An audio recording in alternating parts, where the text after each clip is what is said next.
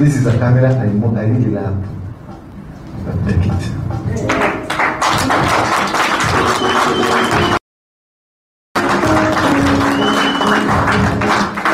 You use that. This guy uses that an Oppo phone. Welcome to the number one home of inspirations, and we are talking about Ong'uti waves. Leo tunataka tuongelele one of the progressive step made by one of our brother by the name Vincent Mboya, popularly known as the 18K guy. Vincent Mboya came to limelight kama mwaka umeisha hivi, na alijulikana sana wakati alikuwa na placard akiomba msaada ili aweze kupata pesa za rent pale the streets of Nairobi. In his narration, Vincent Mboya was addressing the friends wenye alikuja baadaye akasema kwamba ni amekuwa rafiki yake sana kwa muda ambaye ni Charles, and the reason why alikuwa anaangazia hawezi kupatana na Charles na Goro back then before Charles atoke pala aende kuwa mbunge sasa hivi, walikuwa na mabeshto wake sana. So the guy addressed the Charles and Goro Kamenegoro, that is. To our surprise, wakati alikuja kusaidiwa, when Charles is paying the rent, and he was advising him to get over his husband work, the guy came back, this Vincent Mboya, came back demanding that he want to give back the money. But before that, there is a clip that Charles himself made, and he was talking and advising him that he'll pay the money, lakini hata kuwapo kila wakati. Hii clip ilikuwa inazungumzia hivi, acha tusikize alafu tuendelee. These young people are using everybody around here. All they have is a phone, and they are doing something. You have to look for ways to push yourself. You don't have to peg your life on somebody else. Because right now, once you've paid this, you'll go to the house. Then what are you going to do? Kwa kumsaidia kuliweza kuwa na marafiki wengi sana ambao waliweza kumsaidia, hakiwemo Ringtone chairman mwenyewe ambaye aliweza kumkabidhi 10,000 ili aweze kuendelea.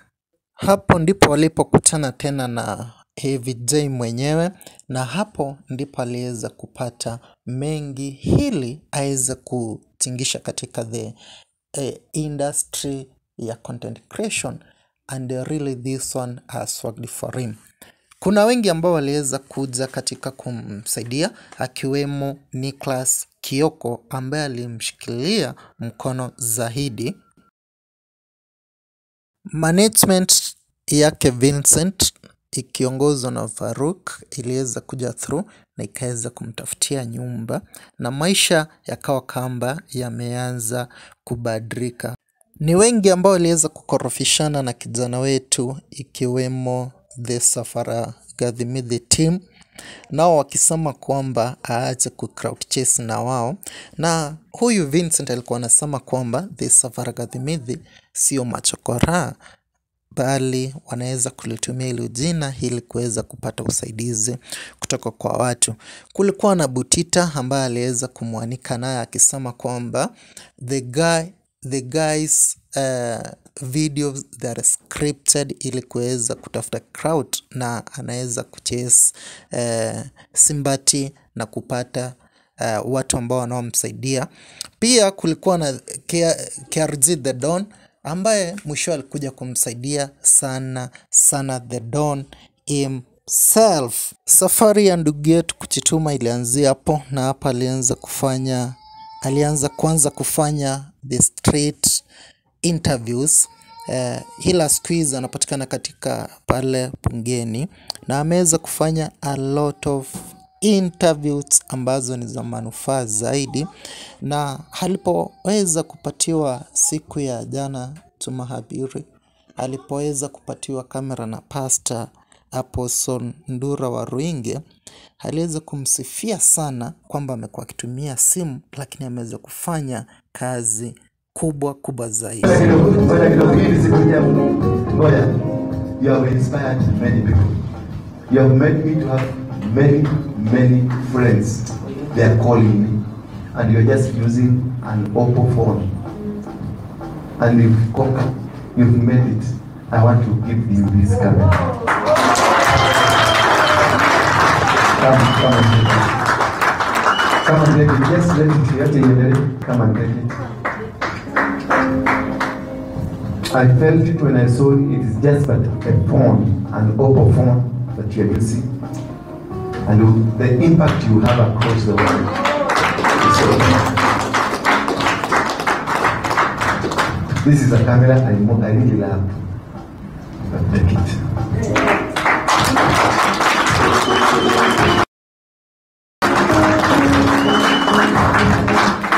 You who is there? This guy uses that an Oppo phone. Well, the messages you are receiving is from the Oppo phone. I've given him the camera. If you can donate to him and give him a laptop so that his work can be professional, a bit. I didn't say it's not it's unprofessional, but he needs to upgrade. Let's upgrade this man. I'm really touched by his works. There are many people with sophisticated cameras, but they are doing nothing. I was touched by what God is using me to do. May God bless you. Continue this work. It is not in vain. God will pay you. Thank you. Asante. Thank you so much, Apostle. We met like 7 days because we met last week on Sunday, and not only us doing videos, it has not only helped you but also imesaidia, because I've gained a lot of subscribers also. Your videos have gone viral. Even when I keep other stories on my channel, they don't go, but when I keep your stories, even if I keep any time, I have not been posting at night, but your stories I always post at night at around 10, 11, and I post even when we are on call, and most people look at your videos. Just yesterday but one, you told me that you'll gift me a camera, and then today you have gifted me a camera. Thank you so much. God bless you. God bless you.